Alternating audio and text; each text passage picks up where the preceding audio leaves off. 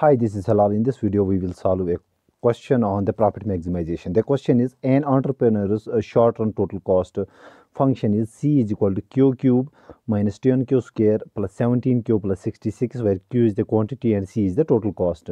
If P is equal to 5, that is price is equal to 5, the output at which the profit is maximized by this entrepreneur is, we have to see the output where the profit is maximized. So, we will see how to solve this question.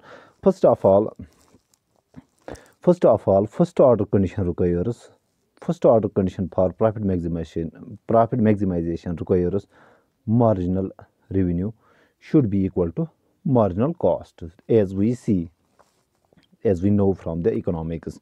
Now here P is equal to 5. If we can visualize here, if P is equal to 5, therefore P into Q is equal to 5 into Q. P into Q is total revenue. So total revenue is 5Q, and it is derivative, that is DTR. The derivative of the total revenue with respect to quantity gives us marginal revenue. Then the derivative of Q is here 1. So the total, this is the marginal revenue, that is DTR divided by DQ gives us marginal revenue. That means our marginal revenue is 5. This means this P is equal to 5 is also our marginal revenue. That means this should be equal to 5 should be equal to. Now what is our marginal cost?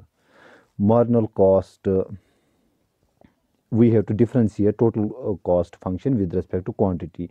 Now the derivative of Q cube is 3Q square. So I will write 3Q square.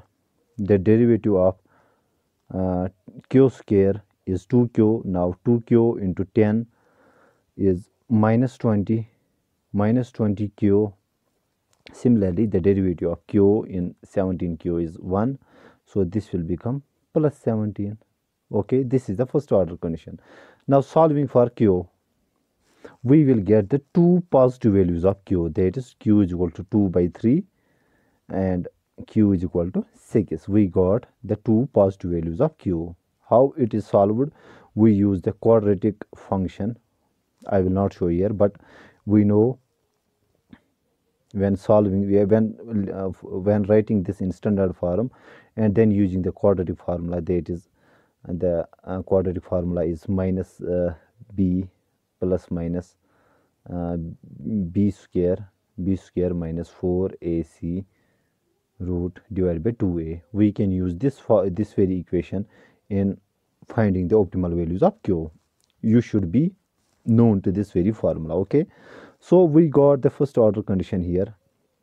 First order condition, from first order condition we got the optimal values of Q is 2 by 3 and 6. Now we have to check whether they are the, which among these two values is the profit maximum output.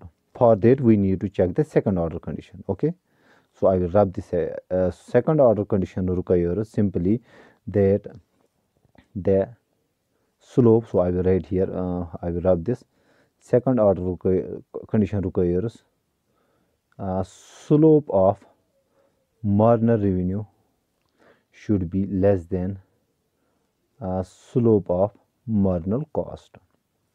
Okay, now slope of marginal revenue means d by dq of the marginal revenue. Our marginal revenue was 5.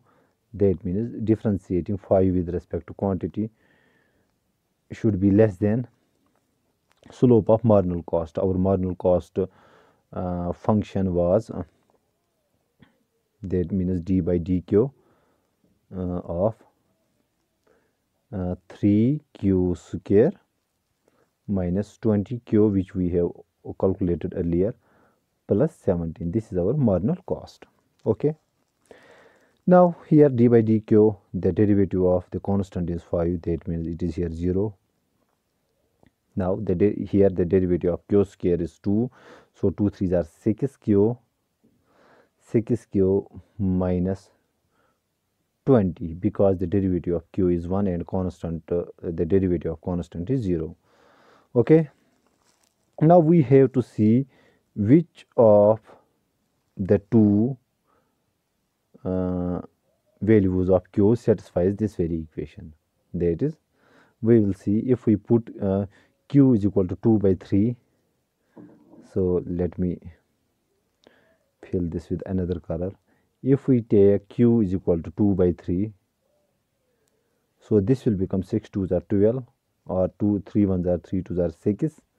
So we will get here 4 minus 20, 4 minus 20,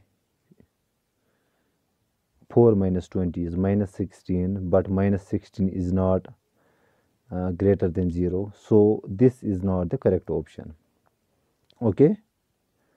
Now we will give q is equal to 16. We should, this relation should be satisfied. Now if we give q is equal to 6, this will become 6 into 6 is 36 minus 20. Now 36 minus 20 is 16, which is greater than 0. So the second order condition requires that the slope of the marginal revenue should be less than slope of marginal cost when evaluated at the output which we got from the first order condition. Now this very relation is satisfied only when q is equal to 6. So the correct option to this question is 6. Okay.